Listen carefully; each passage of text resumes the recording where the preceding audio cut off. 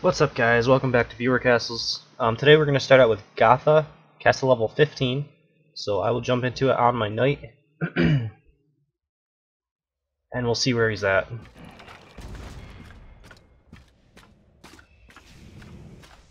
Alright. So Pete Poundmore, that's fine. And then you had the Enrager Puppeteer. The Enrager Puppeteer is kind of weird right now. Like, the AI is really... it's either buggy or it's just not well implemented. And I've explained it in a couple other videos, but I'll do it again here. So basically, if I hadn't killed this Sonater, like, immediately, and even sometimes after you kill the Sonater, it still enrages the first thing that's closest to the hero. It almost doesn't matter if it's a corpse. So if your Pete Poundmore, like, gets close enough to the hero, it'll get enraged. If it stands close enough to the Snotter or dead Snotter, it'll still get enraged. But a lot of people have been switching over to Bad Dogs just because it's kind of buggy. As long as you have your setup where it's working well for you, I think it's fine. Although the Enrage with the over the head smash isn't quite as effective as the one with the, you know, 3-fist combo, just for like raw damage output purposes.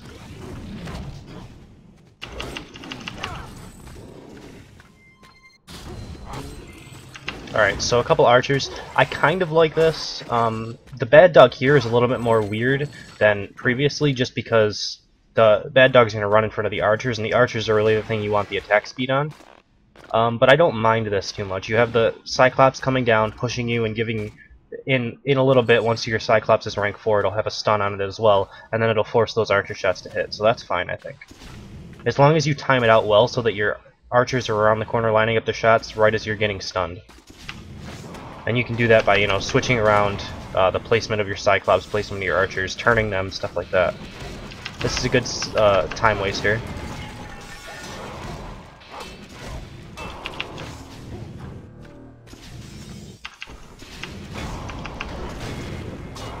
Ooh, and eventually we'll kill this thing. Alright. Okay, so this one's kind of weird. Like, the springboard trap is kind of weird here. It's pretty difficult to make this work in this room specifically, and the way that you had it kind of positioned, you had your Scorpio over here, so as I'm entering into this, even if I were to aggro a group right here, this pole is going to be blocking your vision, so there's almost never a situation where you're going to have this Scorpio pulling you onto the springboard trap. You almost have to just kind of hope someone walks on top of it, really. You can, if you're able to, with the positioning of this guy, move him over here. It's a little bit better, but even still, I mean, you're able to see this springboard trap pretty early on. I don't really like this room for springboard traps. I was trying to use it a couple days ago, and it just wasn't working well for me at all, just because of how like these pillars are. All right, so this is a better place for Enrager here. If I hadn't like two-shot the minion. The Pete Poundmore is going to be closest to me, so that's okay, and that's only because you don't have a spotter minion, which I think is fine.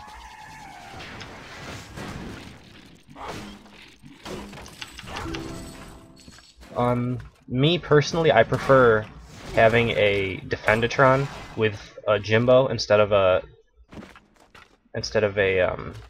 Hungerbot. That's, I guess, a personal preference, but I like it a bit better. Just because Jimbo goes down pretty quickly if he gets DPS down straight away. But if you force, you know, knights to use their mana and their skills on the Defendatron, then it's a bit better. I like this. This is good. Although you're kind of... I mean, I see sort of what you're trying to do, and it might work for you. I liked the initial part where you have your Cyclops is pushing you back over the hamster wheel, taking an extra amount of damage, or, you know, forcing them to hit the mouse wheel multiple times. And then you have this hook. What I'm guessing your purpose is you hook them to here, and then the Cyclops can push you farther and into the boss room. Which I guess is an okay concept. I'm not sure how practical it'll actually be, though. And I don't know if you need 2 Hungerbots either. You might be able to switch that out for something a little bit more damage dealing.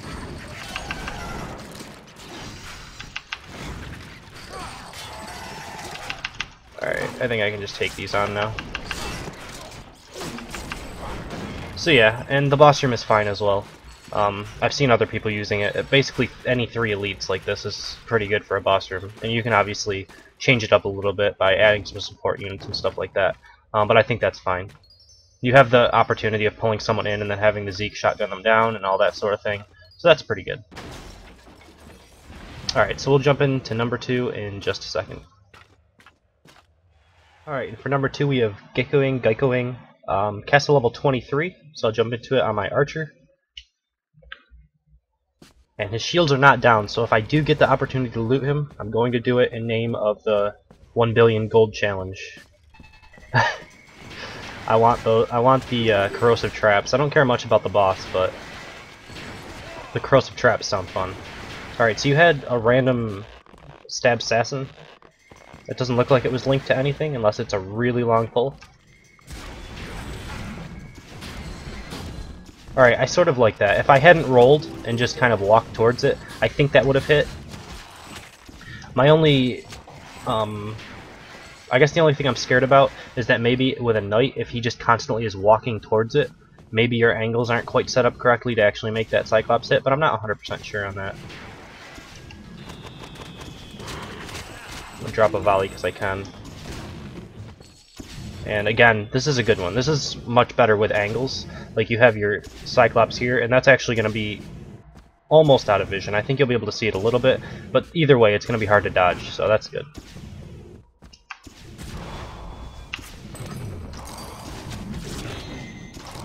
Oh, that was kind of neat. He charged into the what do you call it? The ability there.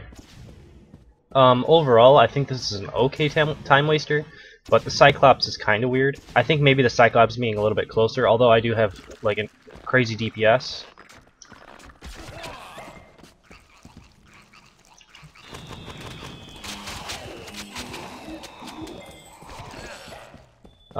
Yeah, I think it's okay. And that is obviously a pretty standard kill zone, so I think that's fine.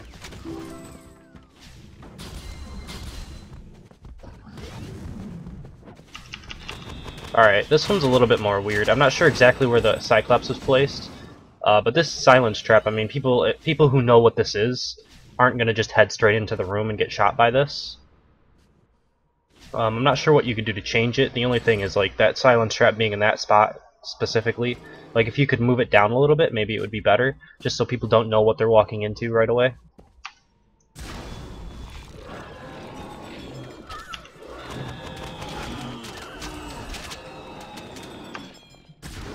Alright, Mega Mutton with a Bad Dog and a Healing Puppeteer, I think that's good. Sometimes I change it up a little bit. Sometimes I throw in like a Defendatron with the what do you call it? Healing Puppeteer. I think that's fine though. And then Pete Poundmore with a healer. The only problem is I would like the healer, if you could, to have him maybe up here, somewhere in this range, because you have the Pete Poundmore and he's going to be walking around this corner, and the Puppeteer is quite a bit slower and will spawn their skeletons and then walk around the corner. By that time you might have the Pete Poundmore die like they did here.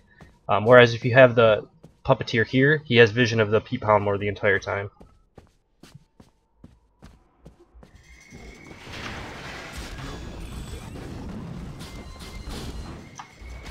Alright, so either way, like, you had your archers spread out pretty well there, so I got hit by one of them regardless.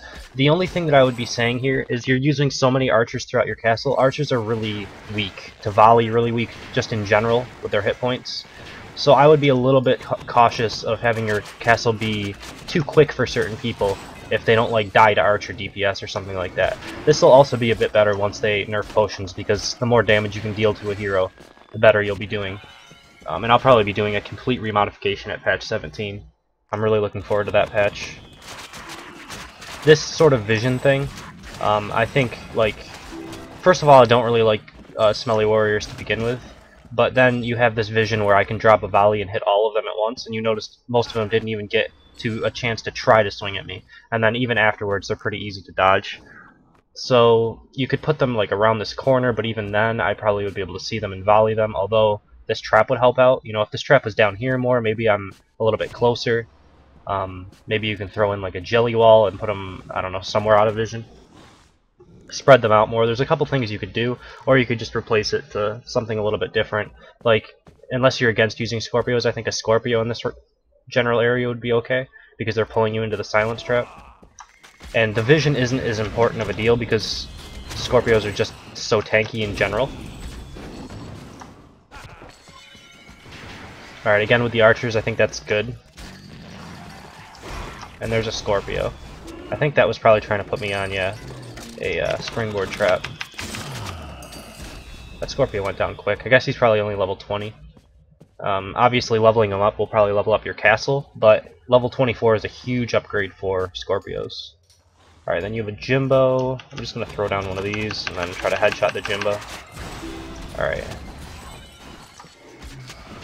So I don't really like the Smelly Warriors combined with Jimbo here. I would almost prefer a Defendatron if you could like get rid of the Snotter, get rid of the Smelly Warrior, add a Defendatron to Jimbo. Back here, was this just a Smelly Archer? Then a Zeke right here maybe? The Zeke I think is okay. The Smelly Archer is even okay, just make sure they're spread out so a volley doesn't kill them all. The thing is, if you have Zeke and Smelly Warrior, I'd prefer to take out the Jimbo and add something else that's more space control based, that forces the hero to not just kind of, like, I guess Jimbo is sort of space control based, but he doesn't take up that much space. It's like a circle around him that you don't want to get into. And you can kind of maneuver around Jimbo because he's kind of slow and he attacks slow and go after the archers. Whereas if you had maybe a Scorpio where they're constantly pulling away from the archers, and that like little mini stun on the pull might force archer shots to hit. Probably not a Mega Mutton because you'd be able to just ignore the Mega Mutton itself. What else could you throw in here? I don't know.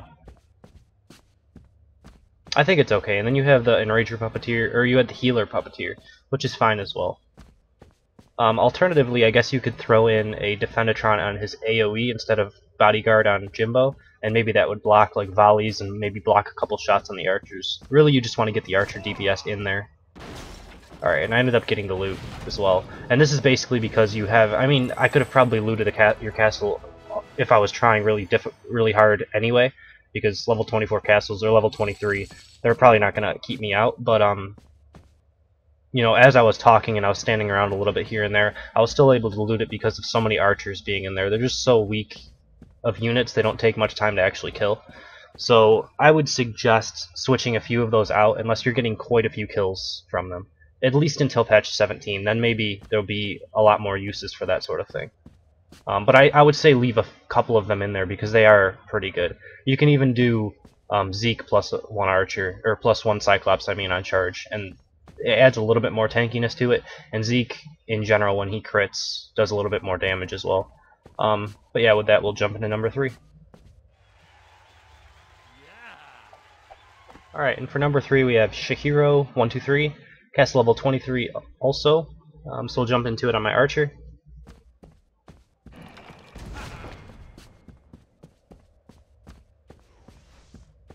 And again, not shielded, so hopefully we can get a little bit more gold for the challenge, 1 billion gold challenge.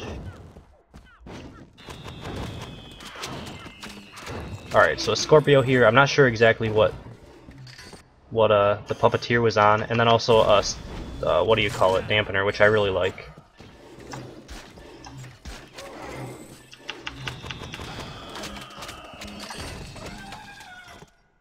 Yeah, I think this one is pretty good. Let me just take a look at the trap placement really quickly here.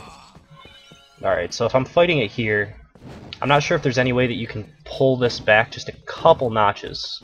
Like, just put it as far up as you can. I know that, like, the limit is somewhere in here, somewhere in this range. If you can have it come up a little bit, because someone's going to be fighting, obviously, around this. You want to have these corners in range of it, but you don't really need this hallway in range of it. Nobody's going to stand here and fight this group, right? They're either going to cut it backwards to here, or they're going to stand here and just dodge. And as the Scorpio comes up, when he hits, he's going to knock you back to here in this general range. So you want to have this in range of this and in range of these corners. I hope that made sense.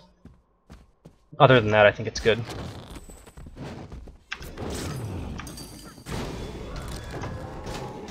8 Palmer, okay, so it's on a heal, which is good.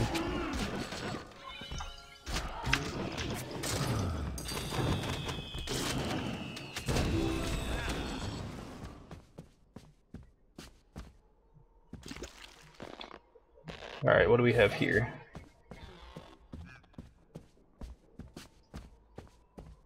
Defendatron Scorpio. Okay. Is that Defendatron on Bodyguard? It looks like yes. So I would say reverse those two. Reverse the Scorpio and the Defendatron's placement so that I can't just headshot the Defendatron from here. That will add a little bit more survivability to the Scorpio.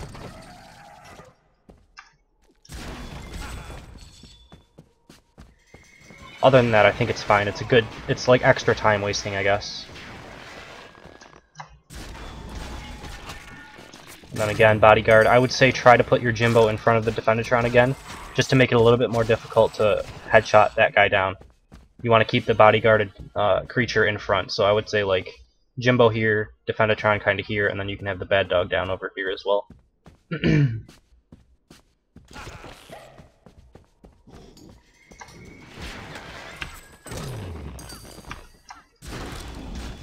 Another Pete Poundmore on a healer. The only problem with this one is that if the Pete Poundmore starts going around the corner, then the... Well, not even that, but I'll explain a little bit how puppeteers work in general. Again, I've kind of explained it a little bit, but basically, with your puppeteer here, and you have your Pete Poundmore here, your idea is the Pete Poundmore starts to attack, and as he's getting hit, your heals are going off. The problem is, if a puppeteer doesn't have vision of the hero, it will come into vision of the hero in order to summon its two skeletons and then go to whatever specializations it's on. So you have to have vision of the hero. So the only thing that you could do is put, you know, things back more around the corner so that the hero comes around the corner fully, then gets aggroed. The puppeteer should then summon its skeletons, and then the Pete Poundmore should force the hero back around the corner.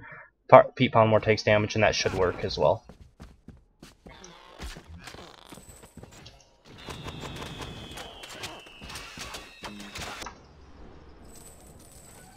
Alright, so we had a dampener, a lot of these, so that actually makes me think that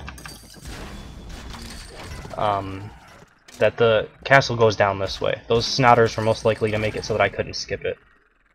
So if you want this guy to flank around, I would say try to hide it a little bit better. I don't know if there's anything you can do. Maybe make it connect lower in that room. And then he'll be flanking and push me into this group like he did here, but a little bit quicker. The problem I have with these is they just don't do quite enough damage for my liking. You know, 130, it's not that great. It's less than an archer, and they shoot slower than archers. The only good thing about them is they teleport around, so it's a little bit more annoying for knights to deal with, but for archers, I think they're pretty easy.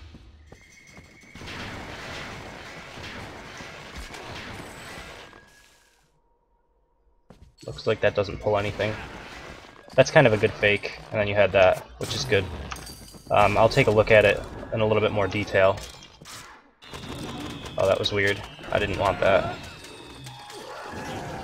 Ow. Alright, I think I'm okay.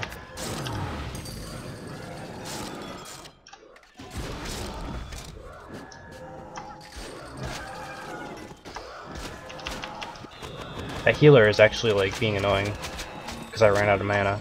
Okay, so let's take a look at this a little bit more in detail. So I'm coming around here, I'm slowed, but then I shoot this guy, which is a fake, which makes me stay here. So I'm not going to be slowed as I'm coming into the trap itself. The trap itself is decently set up. I mean, it's not amazing, it's not the best because it's not under the skill bar, obviously.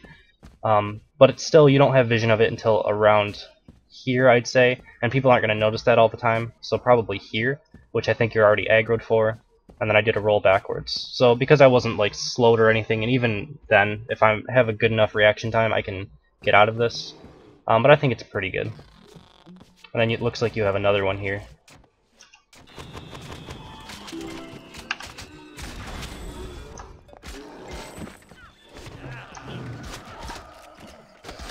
So obviously this is, you know, connected between the two, which I think that's fine. I'm just hoping it doesn't go like too far. Like 3 is about the maximum that I would like to have, just because I think after 3 you can set it up so you have Stairmasters or something like that killing you after 2. So I think like everything beyond this is overkill.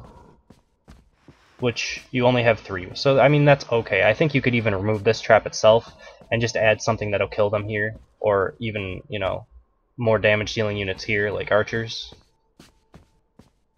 But I think that's fine. No, I'm not going to get more gold for the challenge. Alright, that's fine.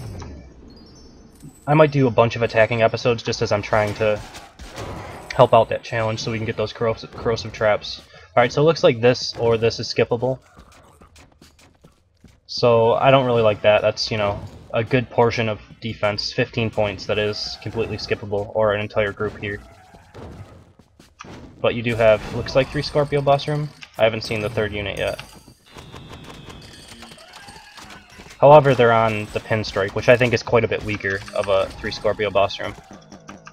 It's like the 2nd weakest variation. I think Punch Drunk would be the worst, and this would be the 2nd worst. I guess you kind of have an effect where you could land on these traps again, which, you know, stuns you for a little bit longer.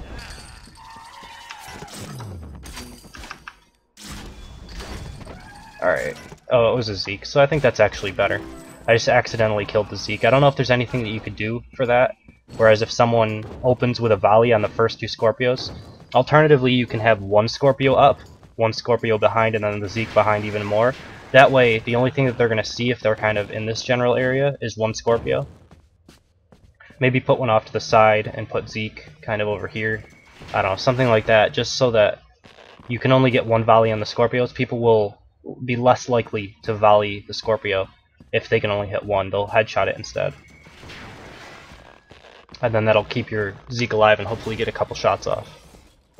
But not too bad. So with that, that's number 3. So we're going to end the video here. If you guys enjoy what I do, please subscribe and leave a like. If you want to be a part of Viewer Castles, so this is kind of changing. I had someone comment the other day about having people send me challenges in-game. Although, thinking about it, I think you have to be on someone's friend list to send a challenge. So there'll be kind of an extra delay between you sending me a friend request, me accepting it, and then you getting back to send me the challenge. That's a lot more work in general, but I guess I can open that up to someone who wants to like set the level of their castle at, like, say this guy is level 23 castle. If you want me to run your castle as a level 23 archer, you can set that up and my skills will be a little bit weaker and stuff like that, although I'll still have the same gear. So it's not the biggest deal in the world, but it does make me a little bit weaker and a little bit more on your level. This is even more of a big deal for, you know, lower level castles like 14, 15, where I don't have a lower level character to run it on. If that's something that you want to do, I would say, like, let me know that. If, I don't know, you can just add me and create a challenge and hopefully I'll see it. I don't know exactly where challenges pop up. Hopefully it tells me when I log in or something that I have pending challenges with someone, because I have a huge friend list right now. But I mean, I'm still going to leave it open for people who don't want to do that and just want me to run their castle, and it'll be a little bit quicker. If you want to, you know, email me at frenzycastleruns and leave a comment on my castle or leave a comment on one of the videos. I'm going to still leave that open for people. So with that, we're going to end the video. Thank you guys for watching, and I will see you next time.